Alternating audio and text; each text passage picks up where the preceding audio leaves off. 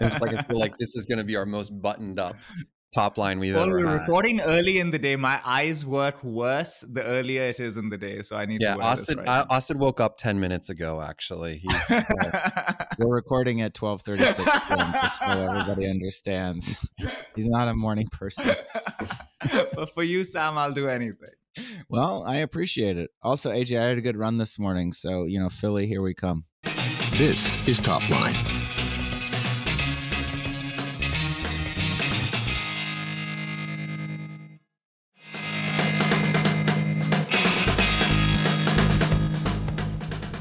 Thank you for tuning in. This episode was brought to you by the Revenue Optimist community and Traction Complete. You can learn more, watch the latest episode, and find the Revenue Optimist under resources on Traction Complete's homepage at tractioncomplete.com.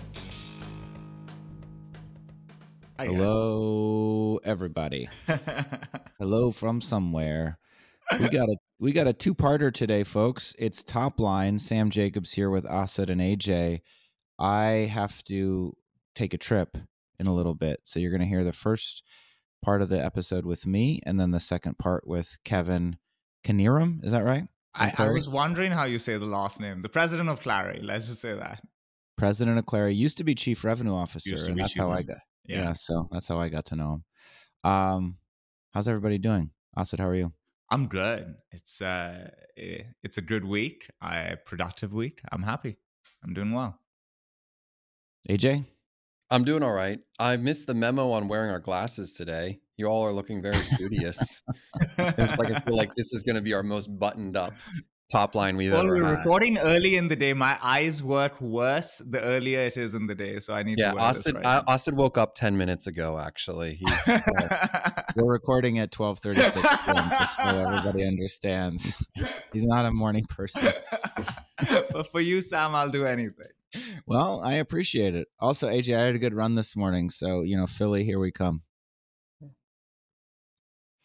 Asad, why don't we get started? Why don't you kick us off? Okay, so we have Kevin joining us later today, as you mentioned. He's the president of Clari, and Clari.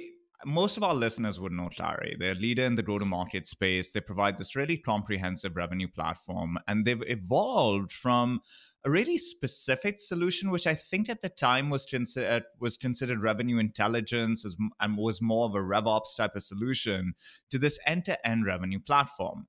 And in the go-to-market space, this has been playing out a lot. There are a lot of companies that were very specific, like Gong and Outreach, that have evolved somewhat recently into more comprehensive solutions. Collaboratives have become competitors. And from the outside, it seems like either all of them realize that their original TAM calculations were off. And so to minimize churn, they need to provide a lot more value to the world. Or the TAM calculations were off, or this is a churn issue where we're just not providing enough value and we need more comprehensive solutions to be able to minimize churn in this world where customers are optimizing for profitable, efficient growth. This churn situation, we've touched on it a lot in the podcast. There was some data highlighted by David Spitz a little while ago where he compared the public company NRRs between Q4 of 2022 and Q4 of 2023. And it was interesting. You saw Snowflake as being the company that has had the largest drop during that period. They've generally been the leaders from an NRR perspective. In Q4 2022, they were 158% NRR. They're now down 27% on that. Amplitude was 119%. They are down by 21%. ZoomInfo, it was 104% in 2022 Q4. They're 87%. They're not far from the doom loop. And there were a lot of other companies that had similar numbers. Then there was one last part to this, which was our friend Usher Matthews from Partnership Leaders. He's been tracking the number of C-level executives in various go-to-market roles. Obviously, the reason he's doing it is he's trying to show people that the partnership role is growing. But in doing so, he ended up finding out something that I think is quite fascinating, which is that between Jan 1st of this year and March 1st of this year, 600 chief customer officers have left the role. And so the question is, Sam, so far, much of this conversation around CS has been around structure and incentives and the people side of things. But maybe companies are just not providing enough value to justify the renewal or upsell, and CS is the endpoint, so it gets blamed for everything. Do you think that companies instead need to look at this from a value being provided perspective? I think that so the setup for the question is Clari, Gong, Outreach, all of these platforms that sit adjacent to or somewhere near Salesforce, but are providing some different level of analytics or intelligence or utility, are converging in terms of their product roadmaps. And the question is, why are they doing that? Because it could be. So I don't think it's a CS or churn issue. I mean, my instinct is that their retention, maybe it's worse than it used to be, but I don't think they're doing any of these things because of churn. I think they're doing these things because of growth. I think it's a total addressable market issue more than anything else. And I think that all of those companies, to justify their multi-billion dollar valuations, what I've always thought, I think there's sort of two things that are happening. On the first side of things is there's an argument that to justify the valuation, at some point you either have to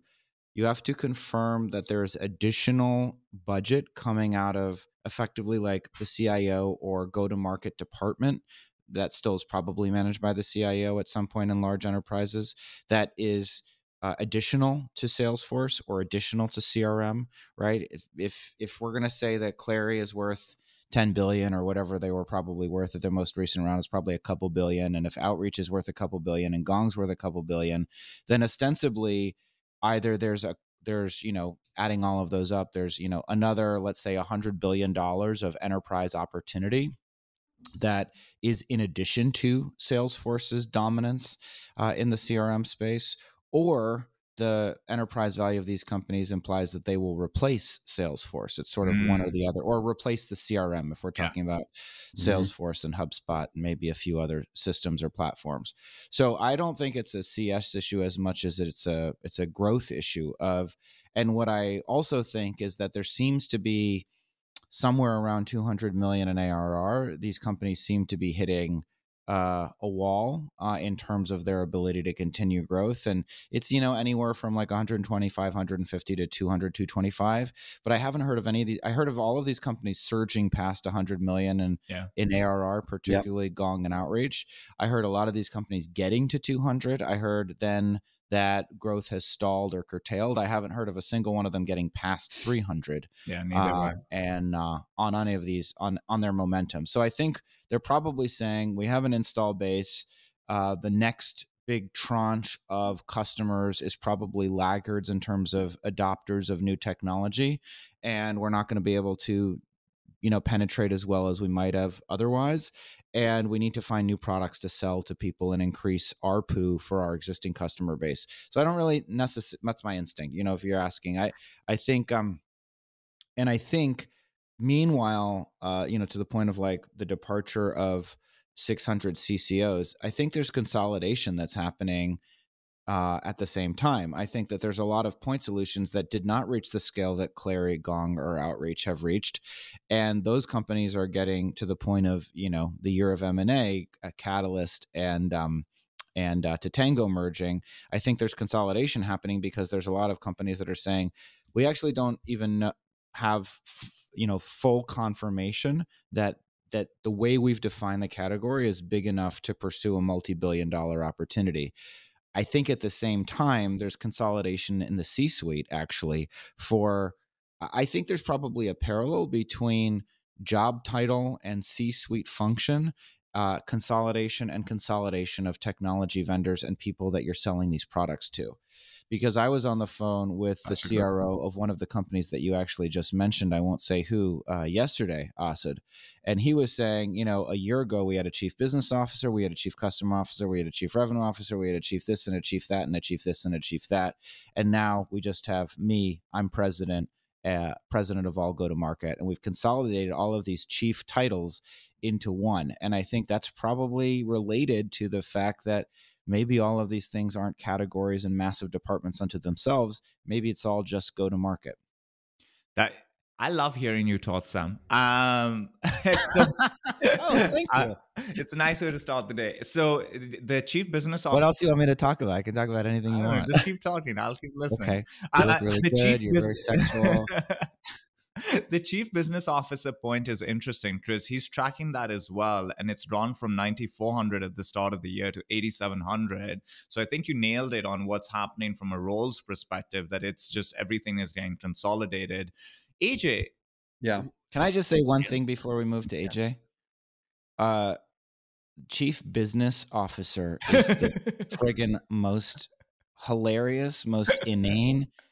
Aren't we all doing business? No, but that's the chief of the business. I thought we were all in the business. How many wait a second. How many chief business officers do you know that weren't co-founders? I feel like that's a kind of a co-founder-esque title for someone at What scale. does a chief business officer mean? What does that mean? I don't know. I'm a business person. I feel like it's in an e-commerce, like that's where they put chief business officers. It's not in SaaS. Like that's not a SaaS role.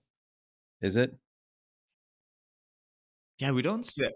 I didn't know there were 9,400 of them. Like, if you compare it, there are 16,000 CROs and there are 9,400 CBOs. I haven't seen a lot in SaaS as well, but it's a very strange role. It's just a strange title for a strange role.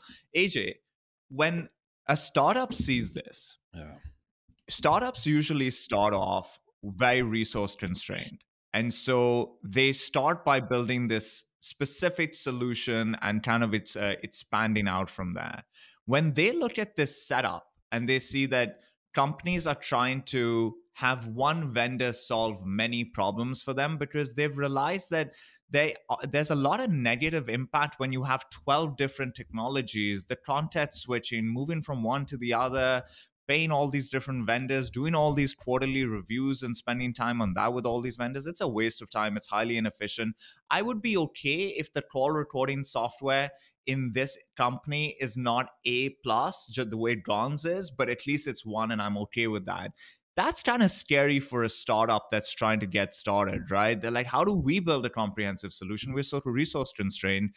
What are your thoughts on that challenge that they're going to be thinking through? Your advice to a founder that's early stage, that's wrestling with this? Yeah, if this is a question for me, the beginning part of it, I'm going to piece it together for you, Asid, because it was a little bit choppy. I actually want to jump back to something that Sam said about TAM. TAM is fascinating. 10 years ago, no one thought about TAM because it was always growing, it was always increasing, and we never, as founders of startups, had a TAM issue. We always thought about it's growing 30% or 25% year over year. And so us as founders never thought about this. And I think even at scale, when you're go to market, you didn't think about TAM until you hit last year. And that's also the rise of vertical SaaS coming up, because I think that that's where a lot of investors look to other industries, other areas to understand, like, oh, this is going to hit a cap. We're figuring out what this cap looks like. And these point solutions are now, even though they are platforms, a Gong, Clari, Outreach, they've hit a cap to, I think, what they can ultimately sell into. Sam, you probably heard a little bit more of Asid's question, so I'm going to kick it over to you and then fill in the gaps and make quips when I can. Well, this is a great episode. Smooth sailing, guys. Smooth sailing. High-tech CEOs. Asid, what was your question? I forgot it. I don't even know. It was a question on the fly. What are we even doing here? Okay, here was the question. The question is that if you're an early-stage founder... Right. What's your advice to early-stage founders, AJ? Yeah. Here, AJ, can you hear us? Okay. You can hear us. All right. I can. I can hear you. Yes, I can hear you. Okay, good. I'm switching. We're going to lose half of our audience on this episode. Guys, just stay with us. Stay with us. Don't leave us. We just struggle with the internet because I think the audience, CEOs. I think I make up like 75% of the audience. I'm like, just to be clear. True. I've actually received a lot of positive feedback about you, AJ, which is surprising to me, given that I know you reasonably well. I don't have a lot of positive feedback about you, but other people do. I can hear you, Sam. I can hear you. Do the question. He's frozen. He can't hear anything. I can AJ's hear gone, everything you're everybody. saying. I hear everything you're saying. AJ, in his cold plunges, he's lost 10 pounds, folks. He's looking svelte. He's looking good, but he cannot hear anything. AJ, what is yours? Can you hear us? What is your advice to early stage founders who are worried? It's related to the TAM comment you just made. They're building point solutions. They don't have the resources to provide a comprehensive, full suite of call recording plus revenue intelligence plus forecasting plus medic adoption and qualification. They don't have the resources to build a multi-product platform. They only can provide one point solution, but they see all of this consolidation happening. They see that Clari, Gong, Outreach, all of these companies are moving, Zoom Info, all of these companies are moving in the same direction. So what is a founder to do if you're an early stage company? What do you advise? You're an advisor to so many companies. You're an early investor in SpaceX. You personally counseled Elon on a lot of the issues relating to buying Twitter. You are the fifth all-in bestie. Everybody knows it. Everybody knows it. What do you advise these early stage founders to do? He's frozen again, folks. He's frozen. All right. So I'll answer for AJ. How about I give some advice? I can actually hear you, but I'm missing the beginning part of the conversation. So I don't know if the question's actually directed at me. So I didn't know. Run with it, AJ. It's your question. This whole conversation has been directed at you, my friend. Oh my gosh. Right, Asad, what would you do? What's the advice that you would give? I think it's really tricky because right now you can see the advantages of what they call this compound startup, right? Or compound software company, like the Rippling model. And Rippling has just been such a spectacular company that most people would say you shouldn't build like that. There was a lot of the zero to one methodology that Peter Thiel would put forward, like be very lean, be very specific. And then Parker Conrad came and said, there's another way to do this. It's capital intensive, it's broader, it's bigger, but it's a more robust value proposition. And I think companies really lean into that. So if you're a second-time founder, I think it's very hard for a first-time founder to get the funds to be able to do this. But if you're a second-time founder and you're trying to see what are the opportunities in the market, I think very few people actually think about compound startups and building them, but there's an opportunity there. We've seen one company do it really well, and investors, I think, would back. Who was talking about Rippling? Rippling is just such a successful startup that's done exactly that. I think if you are able to raise those type of funds for which you have to be a second-time founder, I think that's the approach that's interesting. If you're a first-time founder, you have to be more specific, but you have to really lock in and see where are the gaps in between the Venn diagram of these companies and do more research. Like if you actually do the effort of trying to reach out to the junior and mid-level people in the organizations that are in the space, so let's say go-to-market tech, you can get a read on what their product roadmap looks like. So you can see, am I building something that in a few months they're just going to add as a feature? And I think you have to do that extra level of due diligence to see, have I found a gap that is a real gap? And then run with that. AJ, what do you think? I'm back. I have something to say. I'm here. Let's go. He wants to go back 30 minutes to a different topic that was discussed in a different podcast. Did you say something about I was like Elon Musk's top like influencer or something when I was gone? Just answer the question, AJ. What do you have to say? Go ahead. So Asad, this compounding startup has existed for a time. HomeAway. Do you all know the genesis of HomeAway? No. I don't even know who they are. HomeAway? You don't know who HomeAway is? Sam stayed in a HomeAway in Austin for like 3 months. I'm pretty confident of this. Is this true, Sam? It was an Airbnb. But I hear it whatever. Their first Airbnb. So VRBO is a HomeAway brand. There's a lot of like they started where they took a second-time founder, CEO, Austin Ventures said, here's $50 million. Go buy 4 companies and roll them up and figure it out. And that's what he did. And so that became a massive brand because of this compounding interest that you see. I don't think Rippling's done the same thing. Rippling, I think, is all homegrown workflow management, if I'm not mistaken. I have heard I have heard from people that have left Rippling, there's a little bit of an S show inside because of how they operate. They sell 30 different SKUs. They have 360 different companies in the marketplace. Their reps get quota relief. Look, we're Rippling customers, so I'm also like understand that there's some things around this. And I just went through the onboarding flow. Some of it is phenomenal. Like the Slack notifications, how you connect different things. And some of it is a little rough around the edges. You can definitely tell. But there's $600 million in revenue, and they've done that in like 6 years. How would you expect anything less than that? So that's my point. Also, by the way, I have a few gripes to say about 30 minutes ago. So I've got some stuff to say and put on the table. I do want to say this if it didn't get, but the TAM conversation is a really important conversation that I think we're hearing more and more and more of. Not because that I don't think anything's broken necessarily, but I do think that investors, when they go to startups, even early stage startups, always hand wave the TAM conversation. Oh, it's growing 36% year over year. It's going to be fine. Don't worry about it. Boom. You have tons of these companies hitting the top end of what is perceived TAM right now.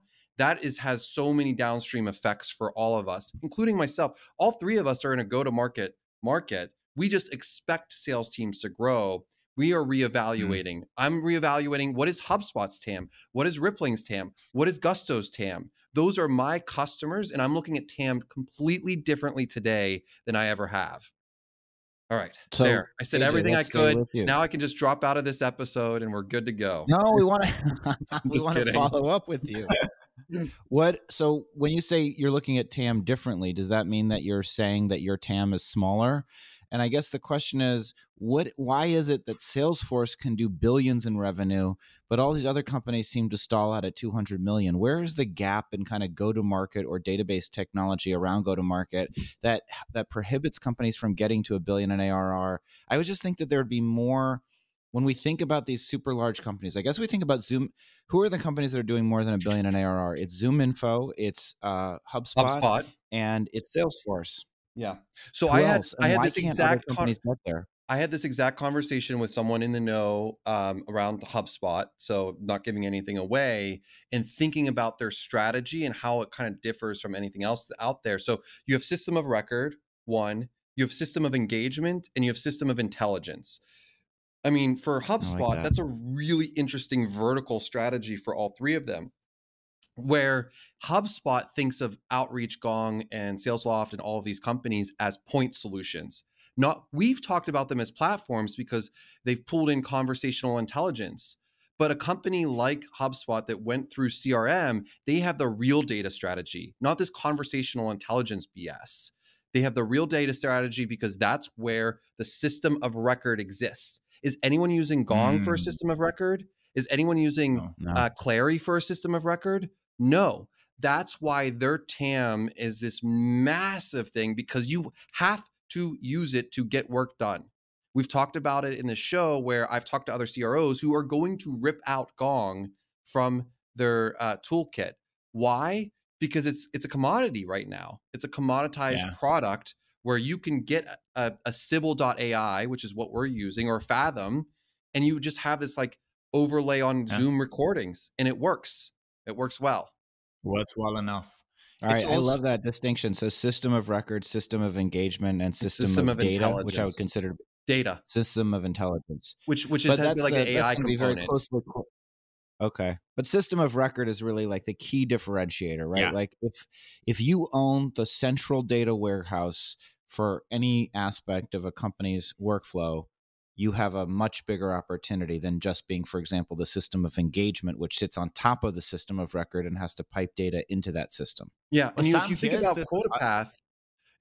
QuotaPath, we sit into that data aspect of it. So I look at this as like a connector of like, how can we connect and be a middleware inside some of these system of records to help the flow of information from one end to another. That's interesting.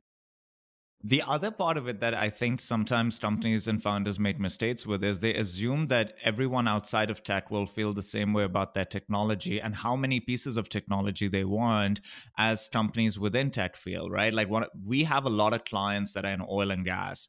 They all use Salesforce. They don't even know who Gong is. They don't know Outreach. They've never heard of Clari, and they don't care to use all those things. So I think there is a lot of difficulty in expanding out of tech and maybe financial services. Like those are two for verticals a lot of tech companies have success in. But then to become $1 billion company, you have to sell into way more verticals and way more geographies.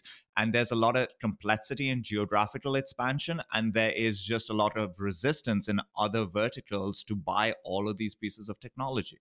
I was talking to the COO or the chief strategy officer. I'm not sure what his title is, but he reports to the CRO of ZoomInfo. And he was saying exactly what you were just saying, Asad, which is that one of the key ways that you can continue your growth is if you have verticalized sales functions that are still selling your solution, but are tailoring it specifically to the vertical that you're going after. And I think that motion is probably more complicated, more expensive, and more nuanced than most companies fully estimate or budget for. In the way that Salesforce has a completely, they're not autonomous, but their government services division, the group of people, which is I'm sure is thousands of people at Salesforce that sell into the federal government. They understand all of the nuances, how to get on the GSA schedules and how to make sure that they're in the procurement process in the right way and how to make sure everybody has security clearance. And they have dedicated product marketing. Like dedicated product marketing is an understatement probably for the level of customized marketing and sales go-to-market motions that are developed specifically for each vertical. And I think that might be something that some of these companies hit the wall on, where they think that it's sort of this horizontal use case. And there also probably are a small number of revenue go-to-market executives that really have deep multi-industry experience of here's how we built the healthcare vertical. Here's how we built the government vertical. Here's how we built the financial services vertical. And I think that skill set is probably pretty expensive to find and to develop. Here's something that I find interesting. Everybody knows that Google's most powerful group within the org is engineering. Everybody knows in Apple it's design. Very few people talk about how in Microsoft the most powerful unit is product marketing. And in Salesforce also, product marketing is a very powerful unit. But in Microsoft, it is the most powerful unit. And Microsoft, you can see, they've mastered the art of the relationship. They really, from a relationship perspective, they have all the customers. Now it's a distribution thing. It's a product marketing problem. And if you look at how they've bundled things to get customers to lean into the things they're selling them, there's a lot to learn over there for other companies, but that's where the complexity is. So in startups, product marketing is an afterthought. In companies that have successfully expanded their TAM to these $1 billion+ revenue streams, product marketing are the leaders. Yeah, I think that's really interesting. And to your point, I think that there's this, I remember, and again, I love all of the people that I'm referring to, so I'm not calling anybody out, but I remember Gong doing their Super Bowl commercial. And I remember talking to Udi and to the team at Gong about it. And they were saying, well, how do you continue to grow TAM and how do you continue to grow the market when you've already reached a certain level, a certain status? And, there's only so many demand gen channels I can invest in. There's only so many paid acquisition channels I can invest in.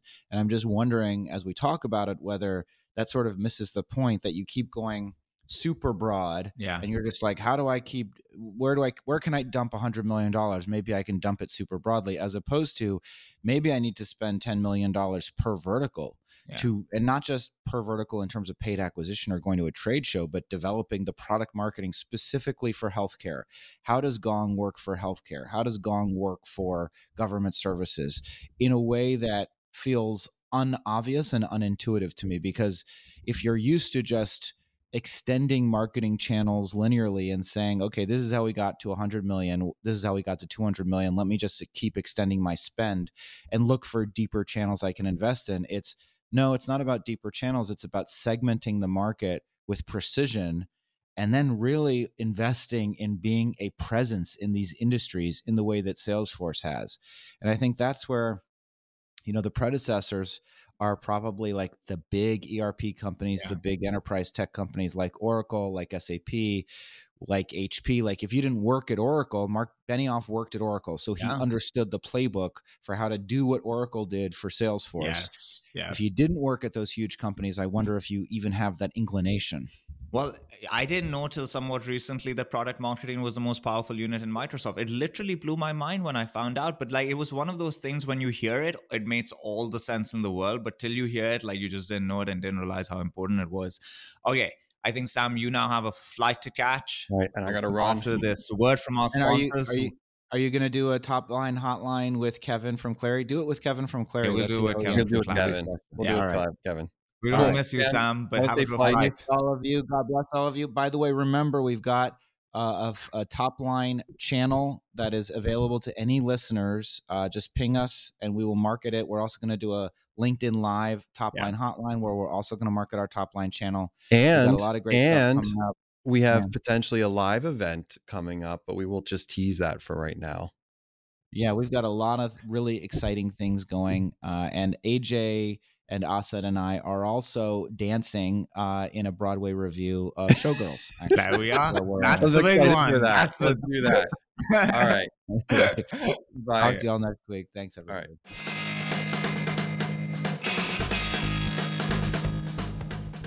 Hey, CMOs and marketing VPs, that's Chief Marketing Officers, join Pavilion in New York City, the Big Apple, for the CMO Summit on April 18th. The CMO Summit. At CMO Summit, you'll connect with other amazing B2B marketing executives and learn from folks like Udi Ledergor from Gong, Latny Conant of Sixth Sense, Andrea Kale of Help Scout on topics like mastering the customer lifecycle, AI and marketing, and building an iconic brand. Register now at joinpavilion.com/CMO Summit and use the code TOPLINE for an exclusive 15% discount on your ticket.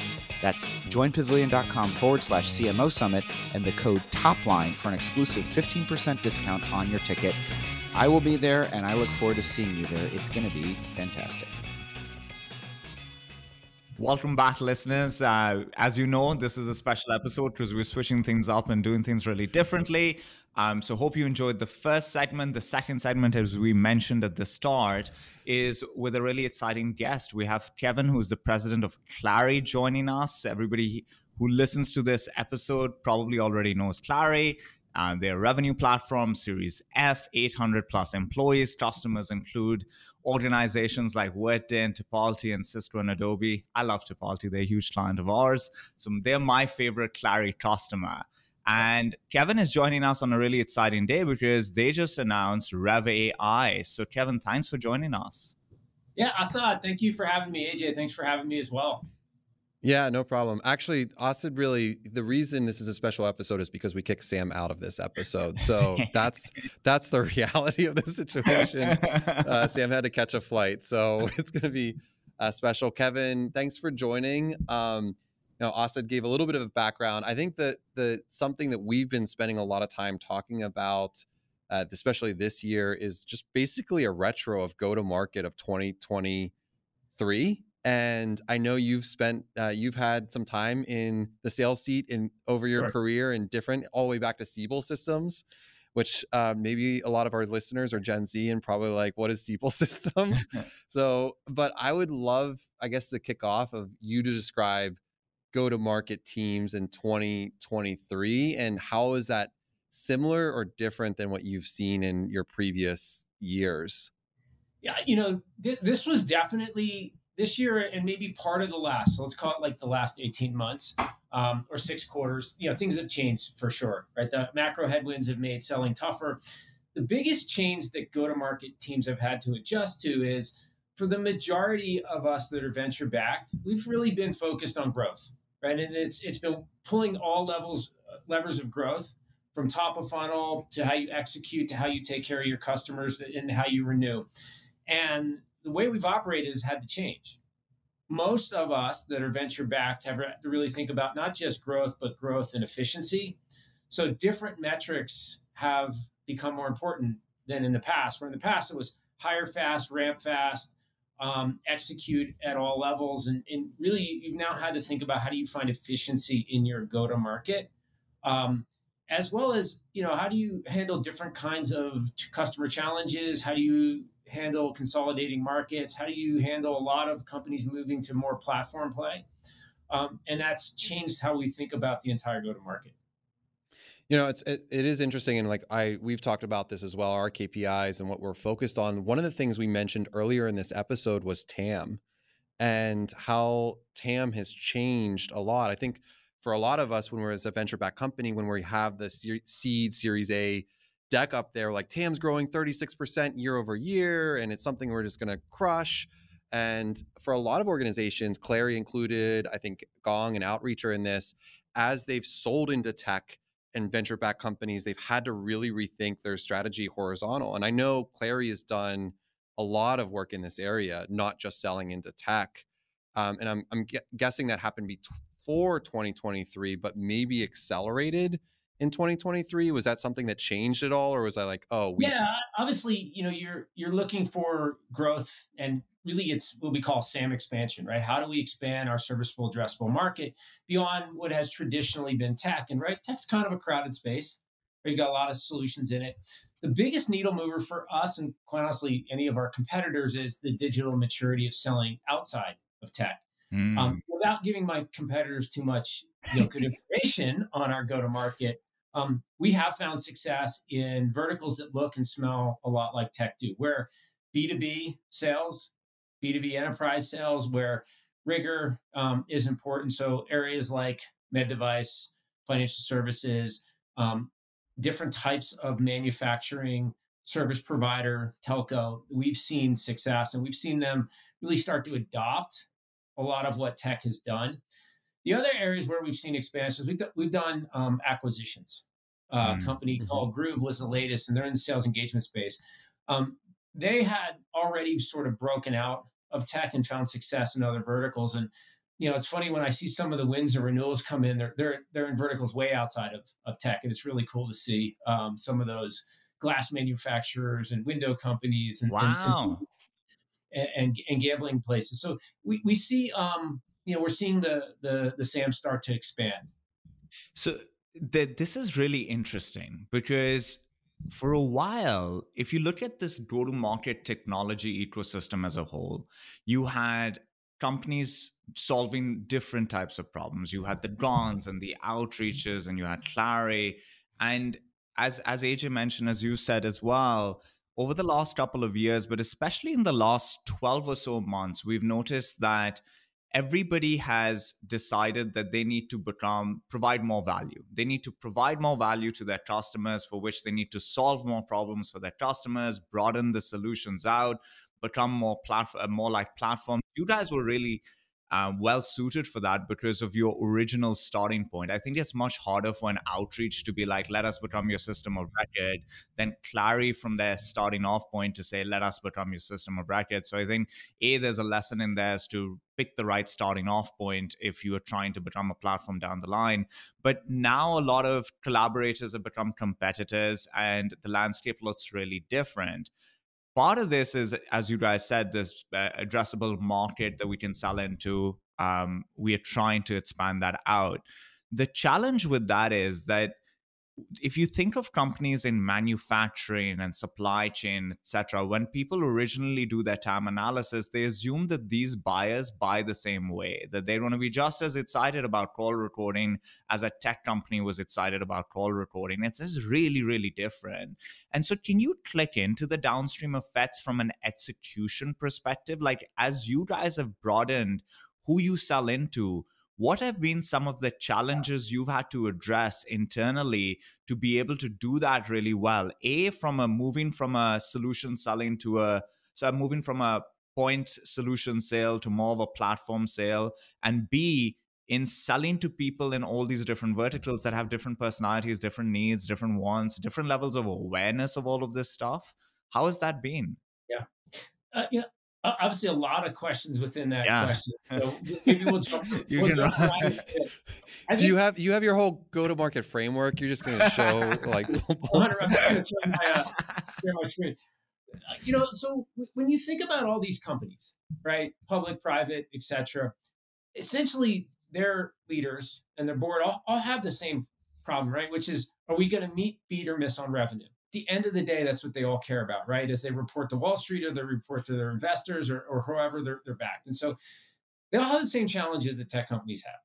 Now, how they run their revenue processes to achieve that is different and evolving. And so at Clari, we've always thought about revenue as a process. And it's made up of all these moments that happen throughout the organization at all levels, rep level, manager level, executive, supporting cast, so all revenue critical employees. And each of those moments is really part of a cadence, and a cadence that has to be done and run well to achieve those results. And so what we found, in our time in tech, right, is tech had a lot of rigor in how it ran its revenue cadences because it was really about growth and taking advantage of opportunity as quickly as it could because of changing technologies in the background. Oh, by the way, life sciences is very similar, right? You got a new technology, you got to take it to market fast, and you got to beat before something becomes generic. And so we see those patterns, of tech now evolving in other industries. What's happened in this space, especially in tech, is there's been all these new solutions that have come to market to help salespeople be more effective. And in the good times, companies bought everything. And so you'd find that they'd have 2 and 3 solutions to manage just little one-off point problems. Yeah. And what's really started to happen is companies want to deal with one partner and they want a platform. And so I think I'm getting to the next part of your question here. And what we think we did really well at Clari is we solved the hard thing first, which was the creation of the revenue database. So it's a in-memory, real-time, time series-based database with a bidirectional real-time integration into the CRMs. And it's bringing that data plus everything else that's happening around you in the enterprise together, and it's snapshotting it. That snapshotting allows us to use AI and machine learning to help the human essentially predict where they're going with the revenue. And that's what allowed us to now start to do acquisitions of things that have kind of become somewhat commoditized. Yeah. Call recording, sales engagement, and others. And so the category of what has traditionally been revenue intelligence, and a bunch of other things is coming together. And we feel like we're well positioned to be that platform for our customers. Why? Our CROs want one place to have command and control over their business. And our reps, who are the CEOs or owners of their franchise, want one place where they can drive their business and be accountable for their business. And so those things, and the macroeconomic environment are changing it. And I think that the last thing that's changing it is if you really want to apply AI, and having one platform and one curated data set to apply it against makes a lot more sense than all this 100%. Disconnected, separate things. Yeah. Yeah. It's really interesting, Kevin, because you all, the way I think about it is you're really close to that close of the deal, the revenue. And so the conversational intelligence is further away. So the closer you are close to the deal, like the more urgent and more important you are for the CRO. I always think of Clari as has done a really great job of selling to the CRO. You actually know Kevin McEwen, our CRO at Trendkite, my previous company, and he was always a big Clari follower and customer advocate, and a lot of it was having those CROs. But you get a lot of really interesting data from that. We're on the other side of it with sales compensation, but similarly, where it's like that's the really hard problem to solve first. I don't think Clari is, and I'm not going to hold it that you are Spiff customers against you, by the way, so it's okay. Spiff is going to have all some turn after this. Well, they're Salesforce now, so it doesn't matter. They're fine. We actually set this whole thing up so I could call that out. Kevin, you will get a purchase order after this. He's now on the wrong side of things. No, it's exactly right. It's true. But it's really hard to solve commission. And I don't believe a Clari or Gong or HubSpot or Salesforce clearly, none of these companies are going to go solve that problem because it's so challenging. Forecasting is you have so many different data points in different ways, that fields and collection of data and how they interact with each other.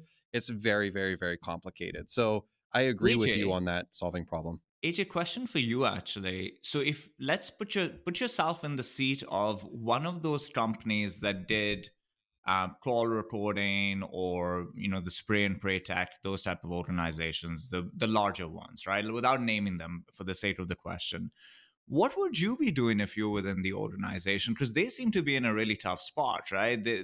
They have a lot of headwinds right now, and they need to broaden out their solution. They need to become one. What Kevin said is CFOs and CROs want one thing, maybe two things. They don't want 10 things. Made sense, right? How would they fight to become this one thing from their starting off point? Like, what would you do if you were in those organizations? I mean, I think you have to look to, so first off, I 100% agree, where those organizations that won't be named had down quarters. Look, we're not going to name Clari's revenue.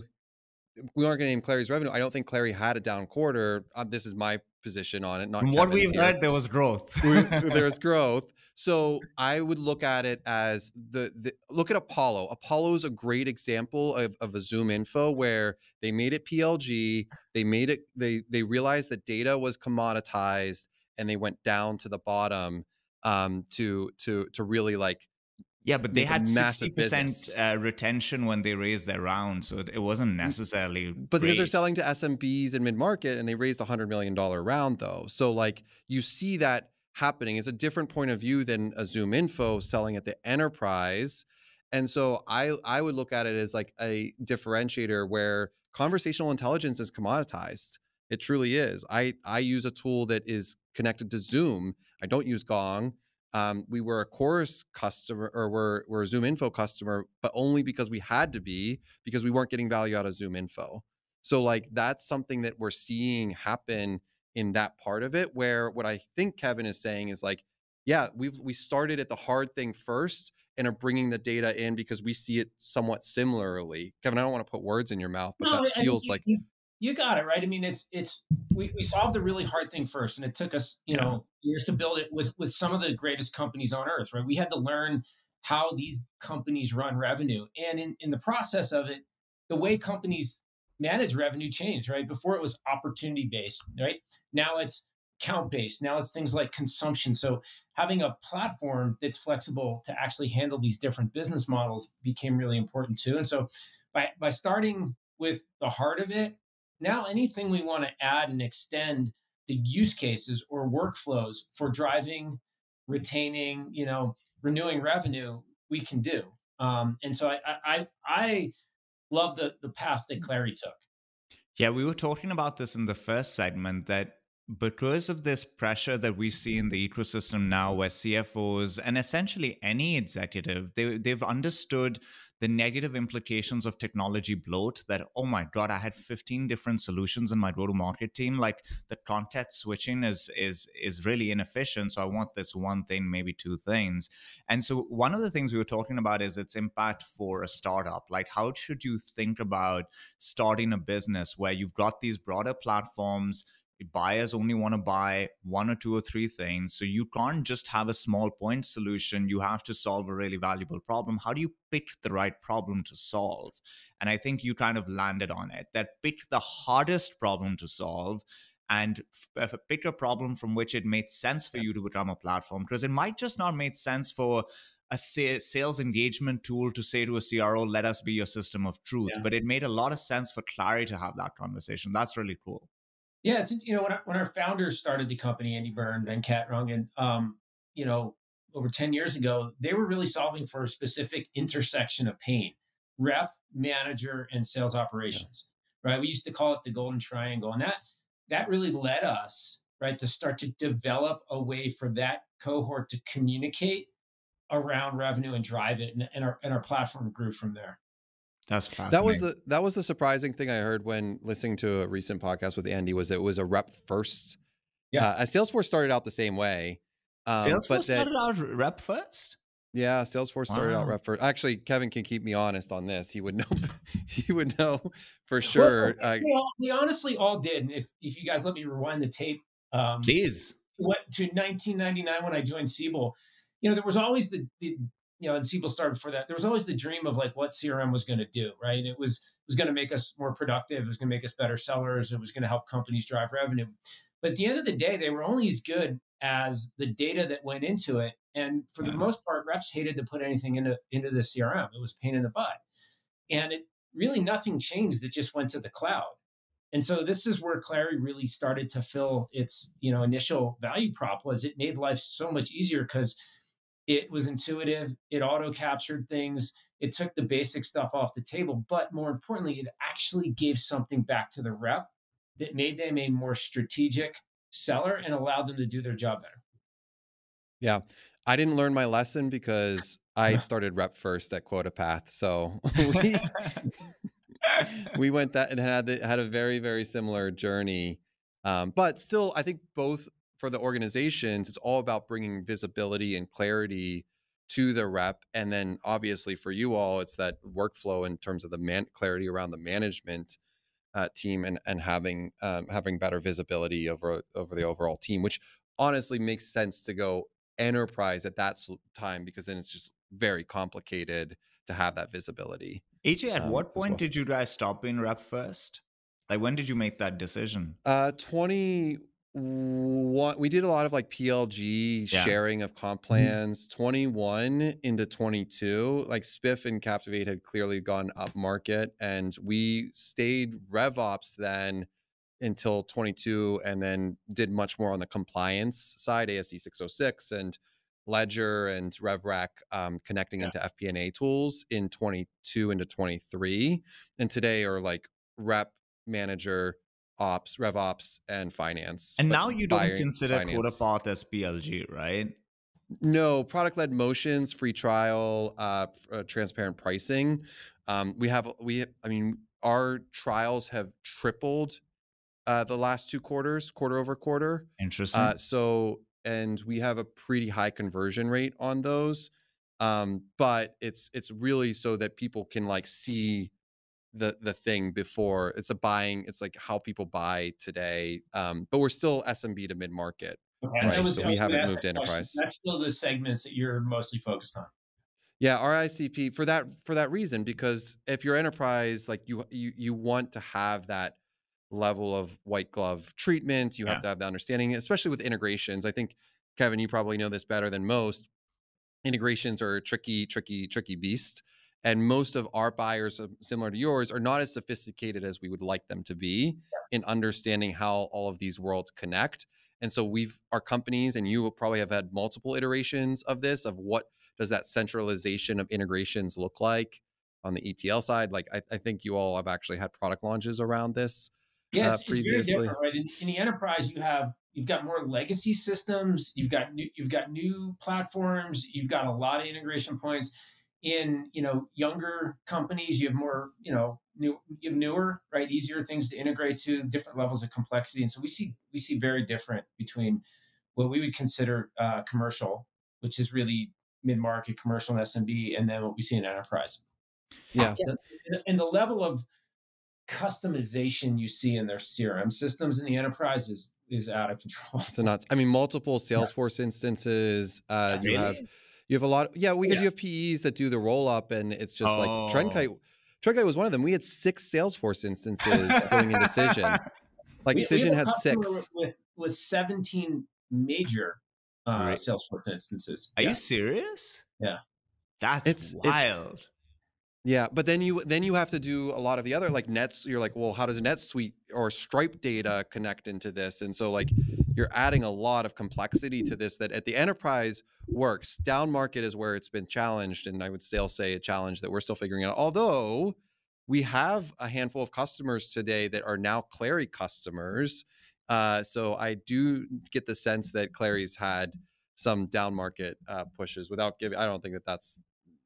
I'm not giving anything away by just saying we have customer overlap, but it seems like there's some level of like more sophistication that you all are seeing maybe down market that you probably didn't see previously. It could also just be the acquisitions, right? How do you get your team ready for this stuff, Kevin, right? Like you have your team selling into new verticals, selling more robust solutions. It's so hard, right? Like sales is hard, and some salespeople are really good at selling things that are more specific and size of customer vertical. How do you prepare yourself to do all of this? Like when you decide to become a more robust solution? It is as big an undertaking as we entered this fiscal year. So we've now done 3 acquisitions, and we've broadened our technology stack and the use cases that we support. And so think of it as going from point solution to multiple solutions to platform.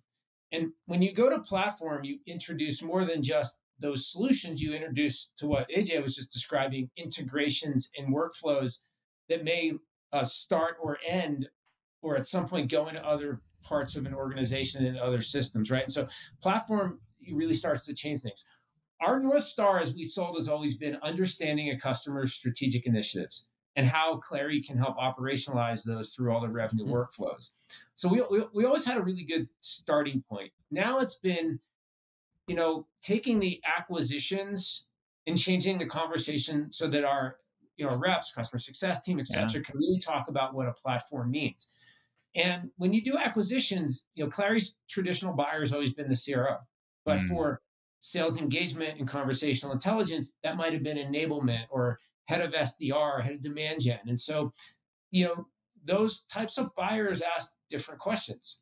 They might want to do a feature function compare. They might want to get more technical. They may spend more time on security. And so the acquired sellers really had to learn how to sell to the CRO, and the existing sellers had to learn how to handle those situations in the sales cycles. And so you start to look at your go-to-market. Do I have everybody do everything? Do I have any? Do I think about specialization? How do I equip my solution engineers to be able to demo across this? For us, a couple of good things. We ran all the solutions we acquired before we acquired them, so our sellers actually knew how to use them. So you were a Groove customer before you bought Groove. You've mentioned a lot of competitors. I'm not going to mention their names, but we moved off of those things. Yeah. We trialed the things we bought, and then we bought them. Smart. That's and he does name the competitors, by the way, directly in his podcast, Kevin. Just so you know, I know Kevin is kind because he said it directly. But Kevin is kind because he knows they're really struggling, so he's like, well, "Let me take it easy on you." I mean, I'm proud of what we have, and I'm proud of what we do, and I'm not going to discredit what other people have built. And I've used those things, and they're good solutions. I like our position, but when you think about the sales reps, right? So we've asking them to do more. Right, with more solutions, they have more ways to land. So think about it. You've got to be able to understand and deliver a full platform. You need to now figure out how to navigate the beginning of where you're going to land, because you might land with sales engagement, or you might land with conversational intelligence and then lead to revenue operations, or vice versa. And so there's more ways to navigate. So we took the teams through a big enablement push this year. The other thing that's interesting, and while this is happening, is the categories that have been sales tech are coming together into one, right? And so we've been very deliberate on how we talk, on what our language is. And so we've now had to help our reps adopt this level of language. And AJ, you probably hear some same things from me that you heard from Andy. But it's important. Well, that was one thing I was going to ask. Was that I heard revenue collaboration used multiple times. Is that the category, or is there a different name that you all are using right now? I don't want to put words in, but I do want to, but we'll see where they come out with it. Hearing a lot of revenue collaboration. We use the term revenue collaboration and governance, RevCG, to sort of create our own definition until one actually emerges. But we like that because, one, there is this, to drive and achieve your go-to-market, you have to have all your revenue critical employees collaborating around it together. And then two, the leaders actually need to know that it's being followed and deployed. And so that's where this sort of governance idea comes in, right? Is, okay, how do you know that it's actually working? Yeah. How do you deploy it out there? And so that's where we came up with RevCG. Yeah. So all I'm really hearing is that you're moving off of Spiff and that you're going to check out Quota Path from this whole conversation. I'm just kidding. So again, not. It's so interesting what you're saying, because there are a lot of times where companies feel that it's almost a problem too hard to solve, that the team that was set up to be successful selling this thing this way will just not be able to figure this out. And obviously, I'm sure when you guys did it, there's some people that couldn't adjust or didn't want to adjust, right? But I like hearing the belief in the fact that we can enable them to do this. This is a very solvable problem. We have the data, we know what to do. We can get them comfortable with a more robust, a different type of conversation. That's really cool to hear. I think the core competency of the sellers we hire is still the same, right? They got to be highly curious. They got to have an acceleration mindset. And the other thing that they're still missionary, right? We are still trying to get to the head of revenue and say there's a better way to run your business and there's a better way to live your life. And so we've done really well at hiring people that are evangelists for our product. So that hasn't changed. It's just what we're asking them to do has changed. I've had to do bigger lifts of reps in the past, like going from on-prem to cloud. That was a big move That must have been that I had to do in my past because you had a different, older way of selling. You were thinking about hardware and databases and big system integration. Now, when you went to cloud, it was very different.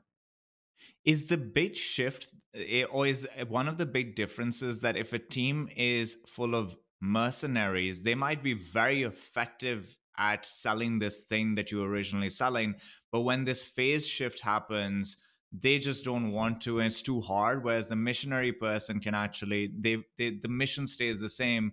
What we're doing changes, so they lean into the new thing a lot better. Yeah, I think that's a really good point. The mission hasn't changed, right? It's just we've brought more workflows together in one platform. That's how it sounds. That have enabled all levels of the revenue hierarchy to do their job. Yeah. It's Kevin, one thing that's come up in our just general the past year that we've talked a lot about is partnerships and ecosystem. Mm-hmm. And I know go-to-market has, obviously, as we've talked about, lots of different players. How does Clari think about partnerships and like what is, from a growth standpoint, what does that mean to you? So there's different categories of partnerships. And so I'll start with one, which, think about the system integrators, right? Those who have practices built up around major technologies like Salesforce. And they drive a lot of work there. They also have transformation practices that think about go-to-market transformation. The nice thing is we actually tick both those boxes because we are the platform. If you're doing a go-to-market transformation and you want to drive your process, you can do that in Clari. And because we're going to drive processes and create change, they're going to actually create change in some of those supporting selling systems, CRM systems. So, for a Deloitte or Accenture, whoever, we actually, bring together practices and we provide something almost to be the North Star for what they're going to do with that customer. Which is why, we're working on continuing to refine and make our revenue cadences methodologies more robust.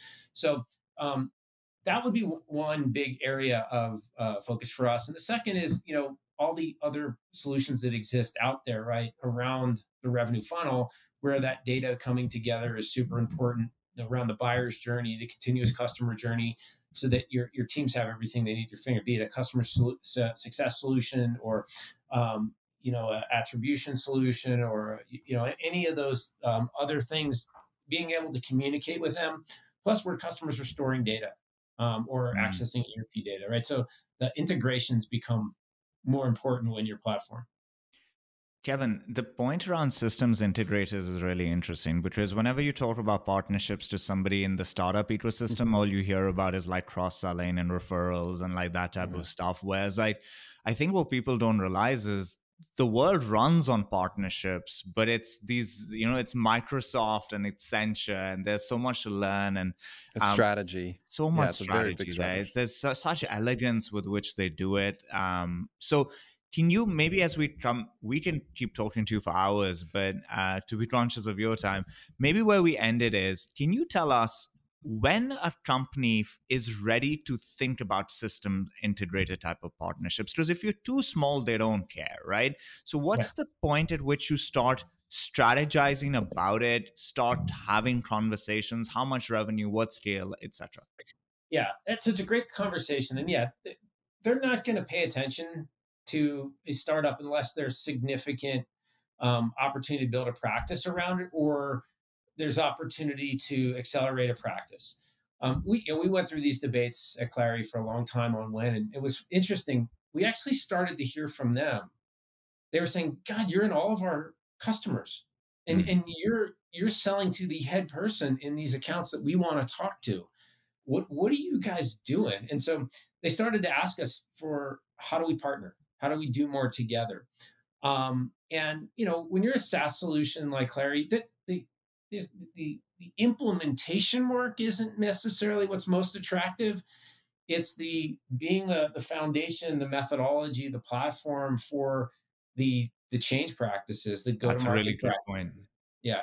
So we had to find something that was going to drive something that was top of agenda for them. And obviously, they're all attacking the digital transformations offices that Yeah. are happening, in all these companies.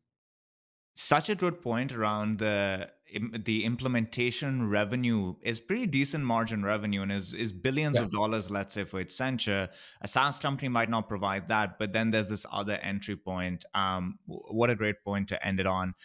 Kevin, what we usually do at the end of this is shout outs.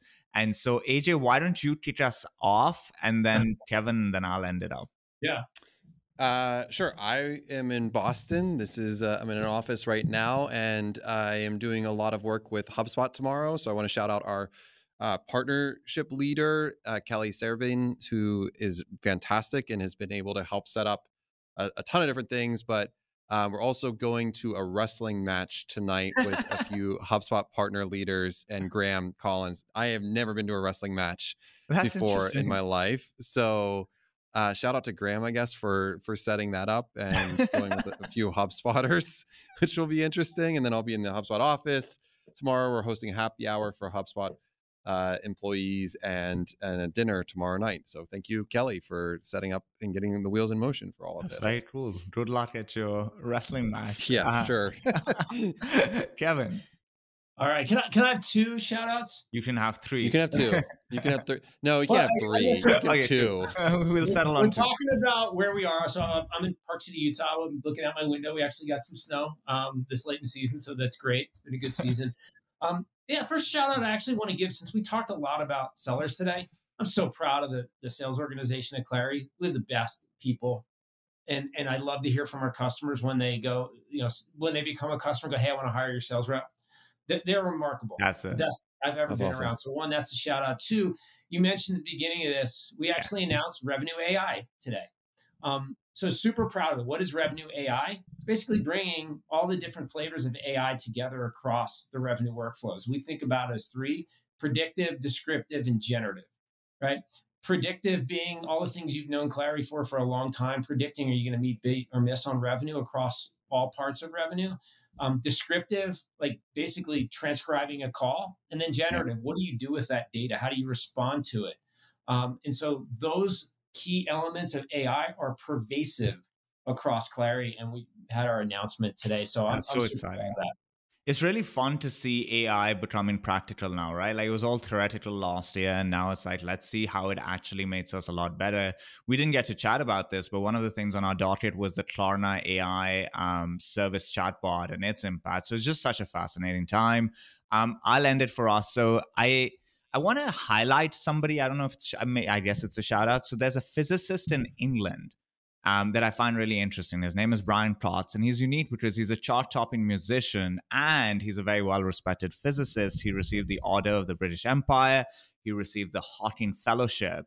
And he said something that blew my mind, but also made me feel very relaxed and calm and chill. And so I thought others would like it as well. So here's what he said. In the piece of the universe that we can see, there are 2 trillion galaxies. Each galaxy is, let's say, the size of the Milky Way, give and take, right? How big is the Milky Way? There's 400 billion stars in the Milky Way. It takes light 100,000 years to travel from one point of a galaxy to the other, and there's 2 trillion of these galaxies. Those 2 trillion galaxies might be a fraction of what is actually out there. So if you're trying to imagine this, we can't. You can't fathom what this is. But it's really calming. It's really calming when you are so stressed about this little thing to put it all into context. So it helped me. I hope it helps everyone. And with that, that's the show. Kevin, thank you for joining us. This was one of our favorite conversations. It was so good. And we hope to have you back. I really appreciate the opportunity. Great. We could talk all day, I think, guys. Oh, yeah. Yeah, of course. For sure. Okay. Thanks, Kevin. You bet. Thank you, AJ. Thank you, Saad.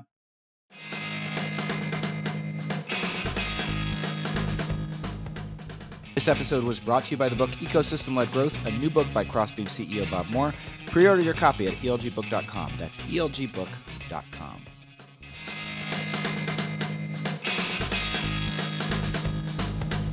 Thank you for listening to this episode of Topline. To learn more about the trends, news, and developments impacting the world of B2B SaaS, head to joinpavilion.com, where more than 10,000 of the world's top go-to market leaders go to achieve and unlock their full professional potential.